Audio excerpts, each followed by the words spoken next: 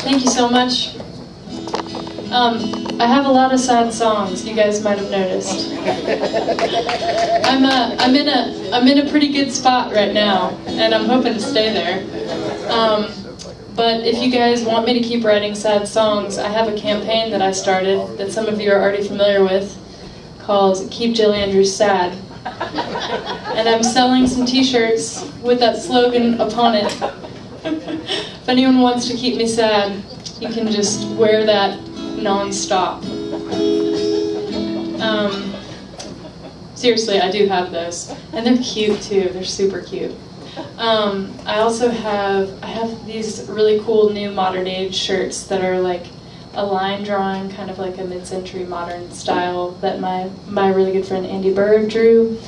And I have posters, and I have vinyl, I have all kinds of stuff back there. Oh, and one more and for you. If you guys sign up for my mailing list, I will give you one free piece of merch. But it's the merch I choose.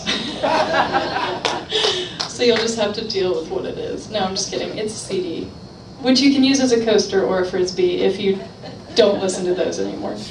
So sign my email list. I keep hearing that's the best way to connect with people, and you'll know when I'm here again.